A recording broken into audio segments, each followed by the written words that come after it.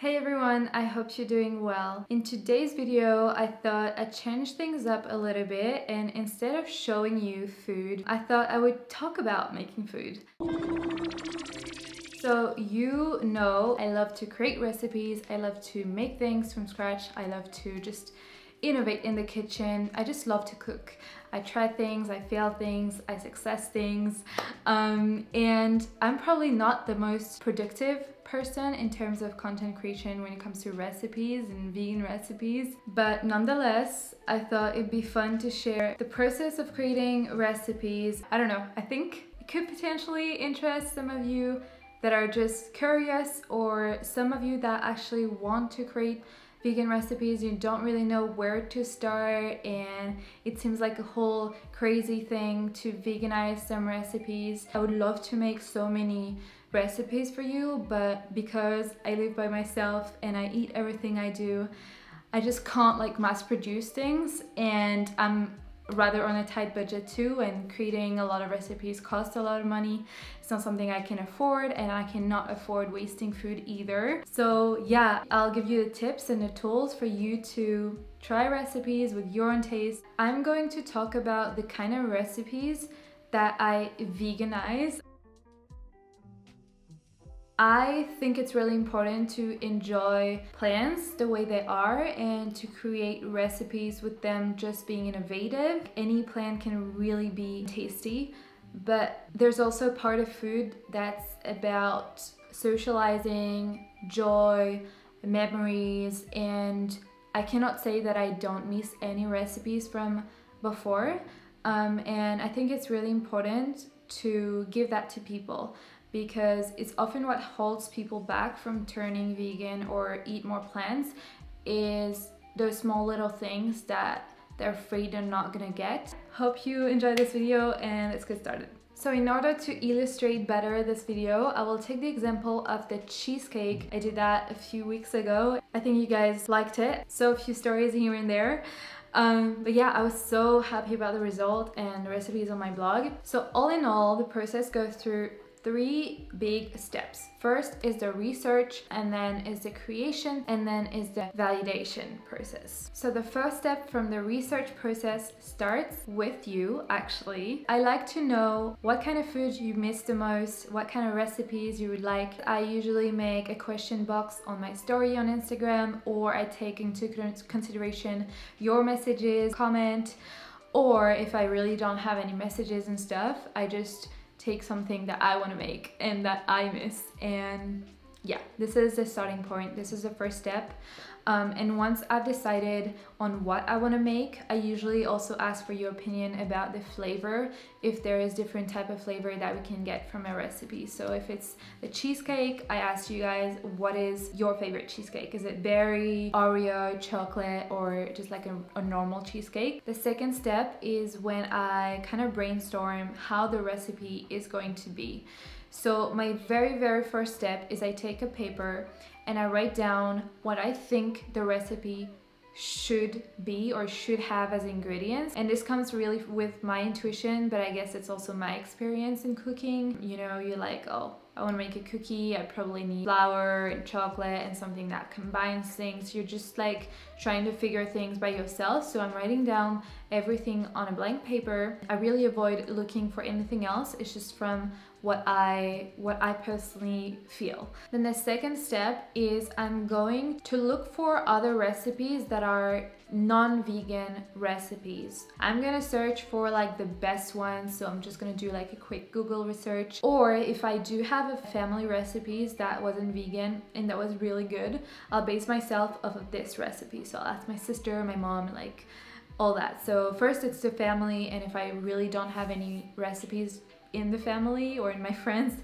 I'll look through the internet to see what kind of ingredients, what kind of proportions. I write things down, and I'll probably pick out of 5 recipes and see kind of what's similar, what's different, just to have a bigger look of things. Now, an important step of this part is I want to identify the use or the property of animal products within those non-vegan recipes. So, you know, sometimes egg is there to bind things together. Sometimes egg is used as emulsifier. Sometimes creates some kind of like fluffiness if you're only using egg white. That's also coming, I think, with my own experience of cooking non-vegan food before, or just keep seeing non-vegan food being made. I think that really helps me to know what's the property of each thing. So I'm really considering, why would they use this? Is it to create taste? Is it texture wise?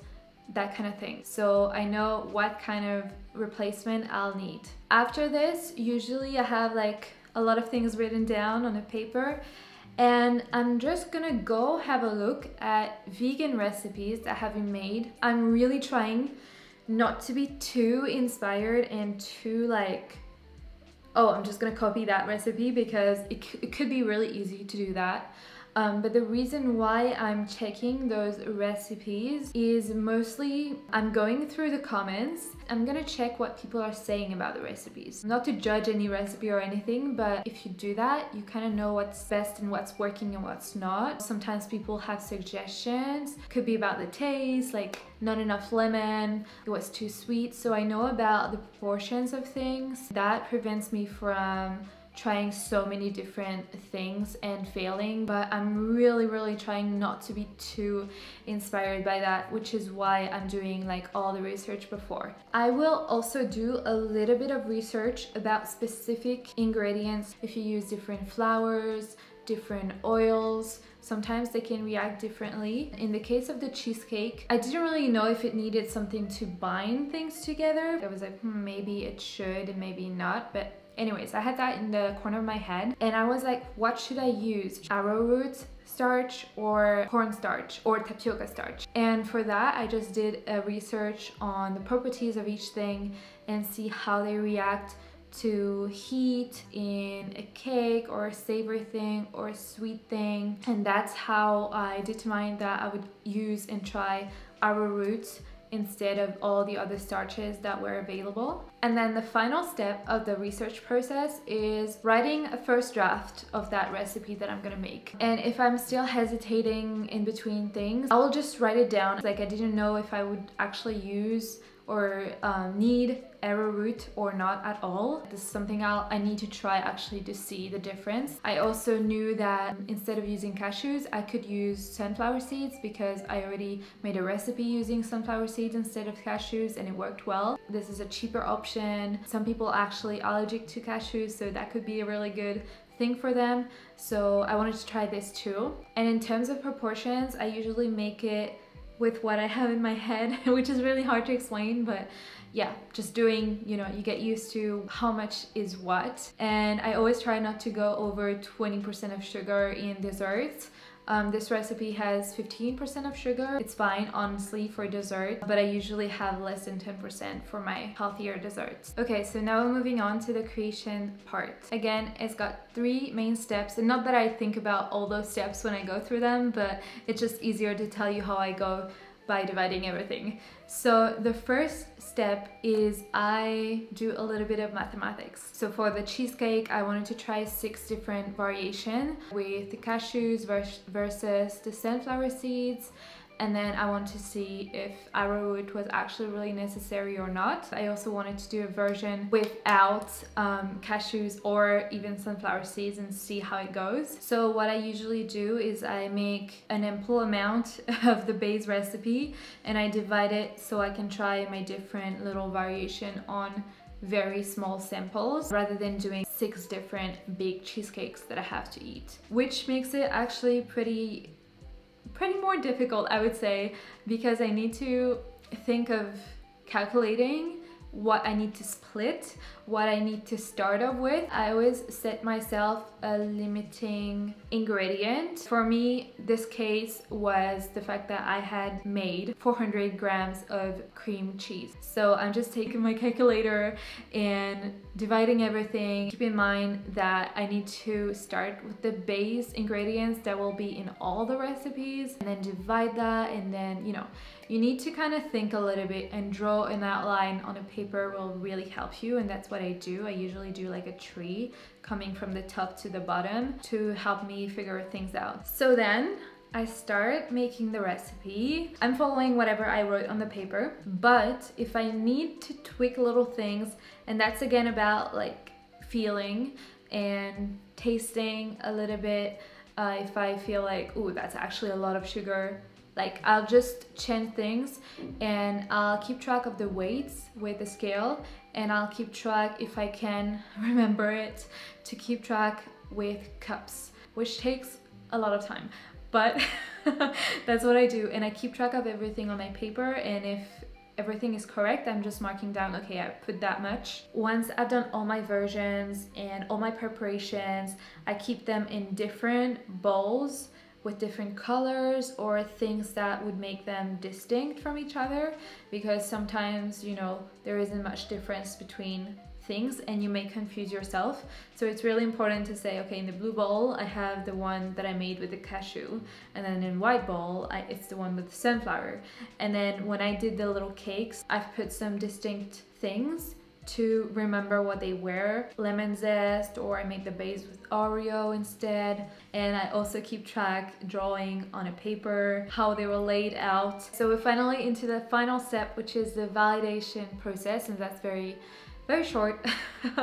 So once everything has been created, the first step is of course a taste test. If I'm really making like something that's pretty extraordinary, like the cheesecake for example, or something that I really want to have a lot of advice on, I'll try to have friends or family. For the cheesecake I had my sister who loves cheesecakes and she's not vegan, and my mom who loves to cook and she's not vegan, which is really helpful when you have non-vegan people because they can be really honest, especially when they're family. Usually they don't like to know what is what, and they like to try first. And as I said, I kept track of where it's what, and this is very important. If you do like little samples for testing, remember which is what, because we got so confused with the cakes because they all looked like each other, and we're like, wait, that was number 3 or that was number 2? And then we didn't know, and we had to finish all the cakes to make sure we knew. But yeah, once we know the things, we draw a winner. And this time for the cheesecake, we all decided on the number 1, and the number 1 was actually the one without sunflower or cashews, which is none of the things that I had seen in vegan recipes on the internet. We all felt like this was really the one that tasted the most like a cheesecake. So once we got a winner, we still think, is that perfect? Or does that need more lemon, less lemon? If it's too sweet, not too sweet, like if I could add a bit more something. And then comes the last part, which is the remake of the recipe in a much bigger version, and the version that I will take in photo. And sometimes I need to go through it 2 times, because making a bigger version of a very small sample that you have divided and divided and divided sometimes isn't the same, and the cooking isn't the same in a small thing rather than in a big thing, so you don't really know if it's gonna work as well. Luckily this time I only had to do it once, and then I write my blog post and I share it with you, and then you can try it, and then you are the ones that validate the recipe or not. So yeah, always keep sending me feedback on recipes because it's very important, so I can get better and I can tweak things for the next time. But this is how I create recipes, vegan recipes or normal recipes veganized. I hope that gave you some tips, or just if you were curious of what I go through. Yeah, I think that was very detailed, so hopefully it can help you. And if you have any requests for anything that you want me to try and make vegan, please leave a comment below, and make sure you try that cheesecake because, as you can see, it's been a lot of work. I also have made a few other on my blog, you can check it out, like Kinder Delice. I also have some crêpes and some moelleux au chocolat in my ebook, The Mindful Life, which are super popular recipes. So yeah, check it out. Now is the time to cook, to make vegan food, to try things out. Let me know how it goes. And I wish you a lot of luck on your vegan food making. Send me photos of what you're doing, and I will see you in my next video. Take care.